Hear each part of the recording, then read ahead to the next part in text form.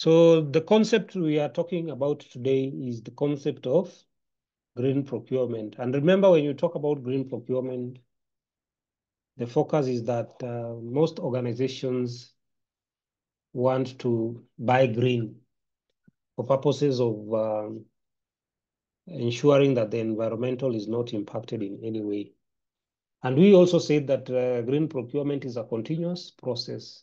Therefore, you must always do and try to improve the products that you're going to release in the market. The other thing is about green public procurement.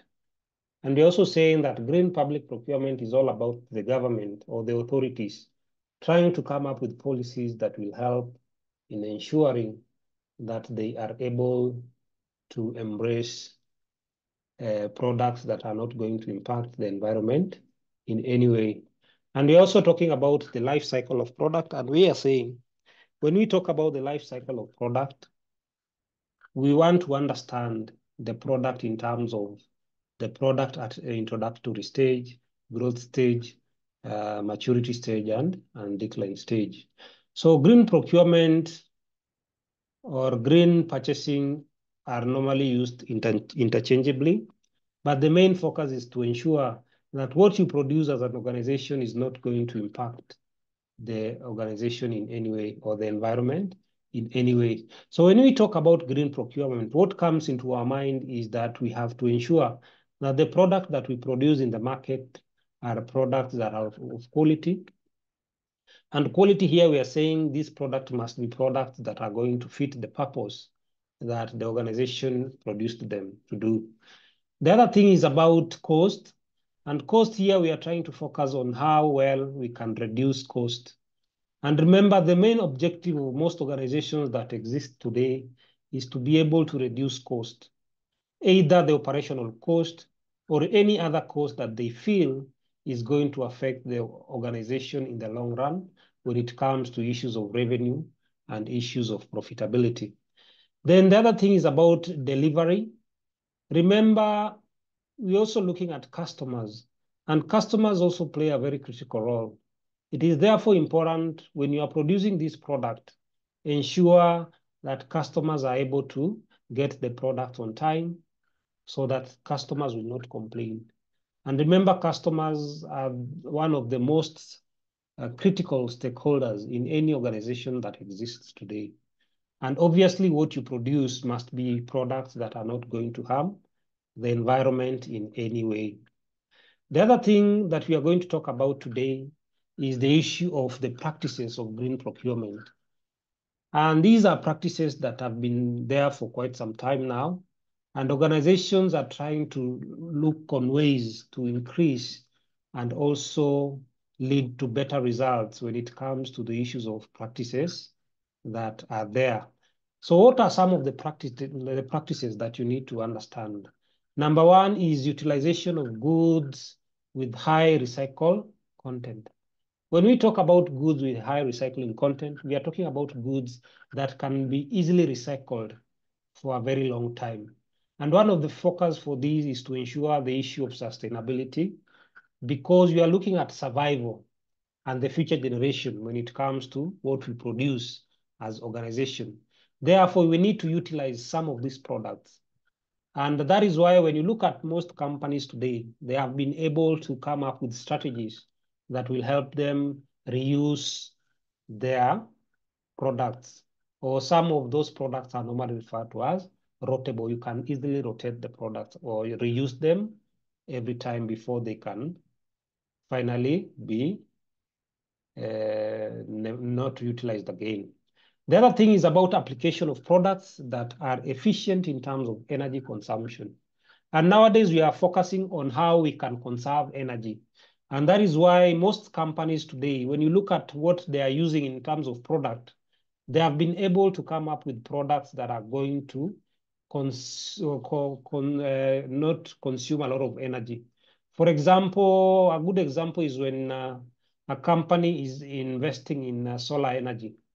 The main focus is to try as much as possible to be able to save on the other energy, which is the hydroelectric power, and use the solar energy so that they can easily save on the energy, or they can reduce the consumption rate when it comes to organization. The other thing is about employment of goods that are unable to utilize clean, that are able to utilize clean energy. There has been a focus of clean energy today, and most organizations are trying their level best to embrace technology. And remember, we are in the era of technology. And the only easy way that an organization can do is to be able to adapt on the technology, so that as much as they are trying to use the technology is going to give them clean data, and this data is going to be verifiable, and it is data that will be used for a very long time. The other thing is about usage of goods that are able to consume less water capacity. Remember, when we talk about water capacity, we are talking about how much water can be included in a particular product. Therefore, it is very important when you are using products, ensure that these products are not going to consume a lot of water, because you are trying as much as possible to be able to reserve some of these resources, because resources are normally limited. The other thing is about making use of products that are not toxic in nature. So here, our main focus is to ensure that what we are using as organizations are not poisonous products that are going to harm us in any way. And that is why before you can even produce a product, we have a whole team called the quality control team. And the work of the quality control team is to be able to do what is called analysis of the product before they can even be produced. And the focus is to ensure that anything that comes into the environment is something that is good and safe for human consumption. Then we're also talking about integration of an environmental management system. Remember, we have a whole system that has been put in place. And the focus of this system is to be able to put parameters in place. And these parameters are going to help in ensuring that no product that is going to harm the environment is introduced in that system. Therefore, the system, remember, is a combination of different subsystems that are put together. And when you talk about these systems, we're also looking at some of the laws that have been put in place, some of the regulations that have been put in place. And these are the laws that will help in ensuring successful implementation of some of these policies in organization. The other thing is about restrictions. Tighter restrictions are put in place in organization, so that at the end of the day, you already know what you are not supposed to do and what you are supposed to do in the organization. Then the other thing is about reduction of usage of certain substances that may be toxic and pose health problems. There has been a lot of focus nowadays in most organizations, and that is why their focus also is to ensure they are able to embrace or come up with packages on how well they can include the employees to health programs, so that as much as you're working for that organization, you also need to take care of yourself. And that is why we also have what is called the work-life balance in most organizations that exist today. Look at a company like Safaricom. They have been able to implement their own medical scheme for purposes of trying to ensure that their employees are taken well care of, so that in the event you feel that you are not feeling well, you can always visit the premise and they are going to ensure that you are well. Other initiatives have been put in place, and the main focus of this initiative is to ensure that we have a health work environment in some of these organizations. The other thing is about preventive measures against water and air pollution.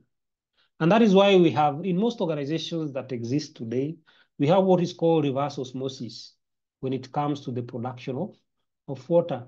And the focus is trying to recycle the water, so that at the end of the day, you can use as minimum water as possible, so that you don't waste the water. So having known that, the other thing that we have to talk about today is the key principle in green procurement. What is a principle? A principle is like a guide or a philosophy that you have to follow as individual or as an organization. And the main focus of a principle is to help you to maximize your potential so that you understand exactly what you're supposed to do based on the principles that have been set in the organization. So what are some of the principles in green procurement? The first principle is clearly understanding the potential impact of the organization's purchase. So you need to understand what is the impact of what the organization is buying in terms of the environment and the community at large, so that what you are buying in the organization is not something that is going to harm the community around.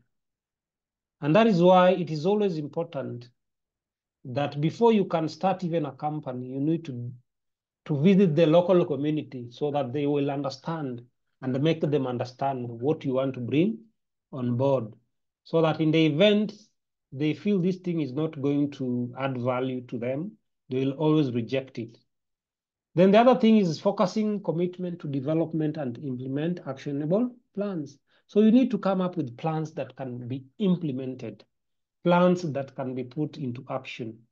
And those plans are going to address the issue of the environment and how well you can preserve the environment. The other principle is achievement of sustainable goals. So you need to come up with objectives or goals that you want to achieve. And these goals must be measurable and must be monitored. Therefore, the essence of measuring them and monitoring them is trying to figure out the impact of some of these goals. Have you been able to achieve the goals or not? The other principle is enhancement of efficiency through acquisition of green products. So you need to come up with a way of buying green products so that at the end of the day, you are able to reduce issues of energy consumption and also reduce costs, the overall cost in the organization. The other principle is the principle of transparency. And how can we achieve this principle? Is by ensuring that at the end of the day, we are able to involve all stakeholders on the onset so that the stakeholders are well aware in advance what you want to achieve in terms of issues of environment. And that is why it is always important to gain their support so that they are well aware where you want to go. The other thing we are going to talk about today is the issue of the benefits that you can accrue when you implement green procurement. And we want to look at these benefits in three ways. And the first way is to look at the benefits from employing green procurement. So how can you benefit when you employ or when you implement green procurement in the organization? Number one is resource efficiency in terms of reduced operational cost. So when you implement green procurement in place, then at the end of the day, you will be able to reduce on operational cost. And operational cost, here we are talking about the day-to-day operation of the organization. It is always important to ensure that you use the little resources you have to maximize so that you can reduce the overall cost of the organizations on a day-to-day basis. The other thing about operational cost is the issue of trying to improve your profitabilities. So once you reduce your operational costs, then it means that you'll be able to increase your profits, both in the short run and in the long run. The other important thing that we need to talk about is boost the health and safety of employees. Most organizations nowadays are focusing on how well they can be able to improve safety of employees. And safety is number one. Safety and health of employee is number one focus of most organizations. And that is why in the event you are not feeling okay, it is always important to visit the nearest hospital. And that is why we have medical covers in place, both the government medical covers and also the specific medical covers that most organizations have put in place. For example, when you look at a company like Safaricom or Equity, they have their own hospitals. So that in the event you are not feeling well, you always need to visit those premises so that they can take care of you. The other thing is about inspiring employees' involvement in green purchasing. So one of the benefits of employing green procurement is to inspire employees so that employees can realize their potential that they have within them and trying to build a culture. And this culture is a culture that will help in ensuring better adoption of environment and sustainable practices. So that the moment you involve your employees will be motivated and they'll be able to share their ideas. And this will also inspire them to also look for new avenues of having better sustainable practices in place. The other thing is about encouraging innovations. And innovation here is giving employees an opportunities or giving employees opportunities or even suppliers an opportunity to develop their own ideas. And once they have those ideas in place, they can also be able to share these ideas so that you can improve on processes, you can improve on products, and also improve on many other aspects of the organization. The other thing about employing green procurement is building and supporting green markets. Remember, the focus of green procurement is to be able to come up with green products. And once you have those products on board, then it means these products must be taken to the market. And if the products have to be taken into the market, then it means customers are going to buy those products. And this will also improve your business, both in the short run and in the long run. Then the other thing is about enhance organization reputation. And reputation here, we are talking about the image of the organization. So it is equally very important. As much as you want to make profits, you also need to look at your image as an organization. And remember, negative publicity is very bad when it comes to organizations. Therefore, it is always important to protect your image without fear or favor. So that in the event people talk bad about your company, you can always have a place to support your company. But also you must ensure that your company is embracing green procurement policies. And this will increase the organization's reputation. So having understood that, we also need to understand what are some of the characteristics of green products or green services or green works. Green products, green services, or green works. So a green product is a tenable product aimed at reducing environmental impact during the whole life cycle. So when you are talking about product whole life cycle, we are looking at the product holistically, where we are also looking at the product from the moment we have the raw materials, the product undergoes work in progress, we have a final product. Once we have a final product, we also have the product will be disposed and all that. And that is what we call the whole life cycle of a product. From the time the product is on the raw materials segment up to the time the product will be disposed of or will be consumed by the customer. So green products tend to maximize efficiency and reduce costs and minimize waste. So the main focus of green products is to be able to minimize waste in any organization by maximizing the efficiency on how the product is produced. Then the other thing is about looking at the product in terms of the product should not be a product that is going to lead to pollution of the environment. So what are some of the key characteristics of green product? Number one, these products are organic in nature. Organic in nature. When we talk about organic, we are talking about the originality of that product. Therefore, what you produce must be a product in its original state. For example, if it is maize, make sure that you've planted the maize and the maize will germinate.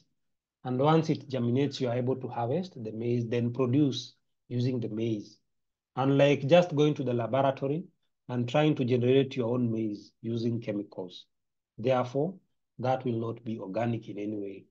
The other thing is about biodegradable in nature. This means that the products that you bring on board must be products that are going to have the 3 R's of product, and that is recycle, reuse, and the other R is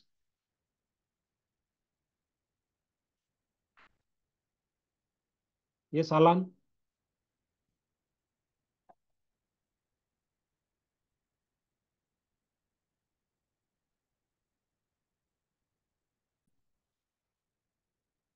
So let's continue. So we are also talking about preserved in an economic friendly package. Packaging is one of the critical areas in most products because that is the first impact the product has to the person who is going to buy. So organization must take into consideration the packaging of this material. And that is why nowadays they are focusing more on trying to remove the polythene paper bags so that what they bring on board is something that is going to be eco-friendly. Remember, these plastic packages, sometimes they do not even decompose, and this normally affects the environment. And that is why the government of Kenya decided to ban the plastic paper bags. The focus was achieved. At least we can see nowadays some progress when it comes to issues of packaging. The other thing about packaging is that when you have these plastic packages, sometimes you cannot recycle them and they don't even decompose. And that is a major problem. And this might lead to blockages when it comes to issues of the sewer lines and things like that. The other thing is economize on resource employed. So you need to look at the resources that you are going to employ when it comes to the production of these products. And you need to look at the value in terms of getting value at the end of the day. And economy is all about getting value for the money. And remember, we talk about resources as being limited, and organizations must be able to be economical when it comes to the use of resources. Then the other thing is about eco-efficient, depicting cost minimization in terms of energy consumption. So here we are looking at how well can we minimize cost and at the same time consume an energy that is not going to be too expensive for you to manage. Remember, we are also talking about operational costs. And one of the costs is maybe the cost of electricity or the cost of energy. So you need to consume this energy so that at the end of the day, you not affect the business. The other thing is about contribution to reduce in greenhouse gas emission. So greenhouse gas emission, we are talking about carbon emissions to the environment. And this really affects even the ozone layer. And that is why in recent past, there has been a focus on how well the government is going to implement issues to do with planting trees, because there has been a great shift when it comes to the weather patterns, or even typically called the climatic change. There has been a shift in how we used to look at the climate. And nowadays, the climate is not in any way understandable, because you might see sunshine at one point, then immediately you find rain and many other things. Therefore, the government is focusing on how well they can plant more trees, and there has been an holiday for that effect. Then the other thing is to donate a minimum usage of plastic and subsequent waste disposal. So plastic has been a major challenge. And when you look at even the Indian Ocean, there has been a lot of the deposits of plastic bags in the Indian Ocean. And this is affecting even the fishes in the sea and the oceans. So there's also been a focus on how well we can tame the issues of plastic. And when you look at a country like Nigeria, for example, there has been a lot of focus on how well they can tame the issues of plastic. Kenya has really succeeded when it comes to issues of plastic. And that is why We have a whole department, a whole authority that is doing that legislation, or they are also doing what is called monitoring. Another thing is improved recyclability. And this is all about what you are producing must be products that can be easily recycled. You can easily recycle such products. And the content in those products also can be recycled. And another thing is about reduced use of toxic substances, reduced use of toxic substances. So what are the benefits to consumers? Benefits to consumers. So benefits, we are trying to look at the benefit of products or green products to consumers.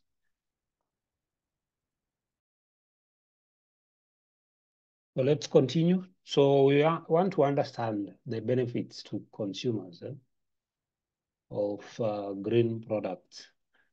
So number one, when you acquire new products or green products, it will lead to lower cost compared to the traditional products. So green products are kind of cheap as compared to the other products that were produced traditionally. And the other thing is about green products being durable. So you'll benefit from durability of the product, unlike the other products. Then the other thing is about lower maintenance costs. When you buy green products, you'll be able to maintain them at a slightly lower cost compared to the other products. Then the other thing is about health improvement. So remember we talked about organic. The nature of those products are organic.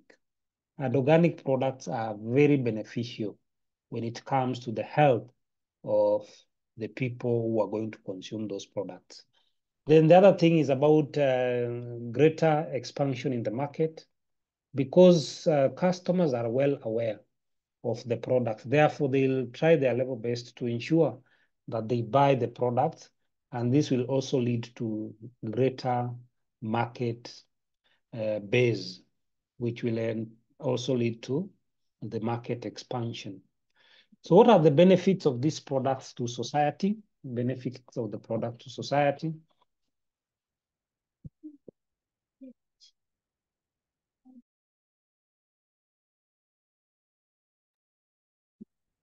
Then the other benefit is the benefit to society.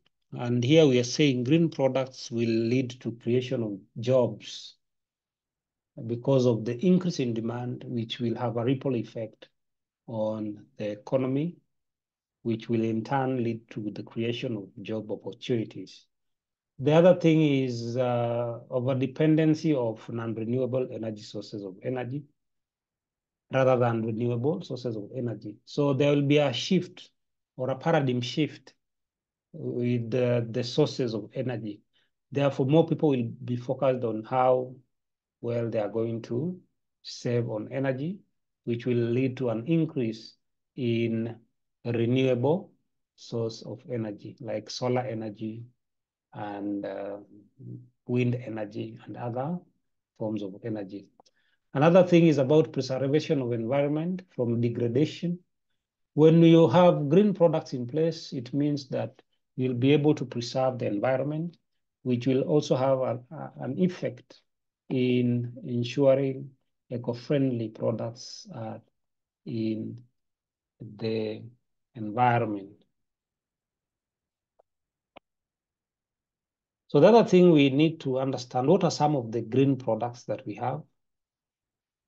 We have Tesla electric cars, we have eco-friendly cleaners, floor cleaners, recycling, carrying bags, toilet rolls, and furniture, and other important products. So having understood all that, we also need to understand the green procurement strategy. So what are some of the strategies that organizations can be able to implement that will enable green procurement? And when you talk about strategy, what comes into our mind is deploy, or the plan that an organization has to ensure that they are able to lead to sustainability when it comes to the products that they are going to produce. And one of the focus is to understand what are some of the drivers that lead to an organization to implement green procurement in place. Therefore, we need to jump into and try to look at that. Number one is attainment of greater energy efficiency and the guarantee reduction of the overall operational cost. So one of the plans that the organization has when it comes to green procurement is to be able to attain greater efficiency when it comes to the overall operational cost. And the only way to do this is to implement green procurement. The other thing is about selecting suppliers. So it is always important to select, develop your suppliers so that your suppliers are well aware from the beginning during early supply involvement so that you can share your vision as an organization and your suppliers will be able to follow suit and also produce depending on the standard that you've set for them. Then the other thing is about mitigation of over-exploitation. So we are trying our level best to avoid cases of over-exploitation of non-renewable sources of energy. And when we talk about non-renewable sources of energy, we are looking at the fossil fuel, for example, the diesel, we have the petrol, we have the paraffins, and any other form of fossil energy that cannot be renewed. So there's a shift that organizations are saying, as much as we really want this energy, we need to shift from non-renewable sources to more renewable sources. And that is why there has been a shift. And even in Kenya today, as we speak, there has been the implementation of electric vehicles, and that is towards sustainability in future. However, there has been some complaints on these electric vehicles and their capacity. However, when you are introducing a new product in the market, those are some of the challenges that you have to face.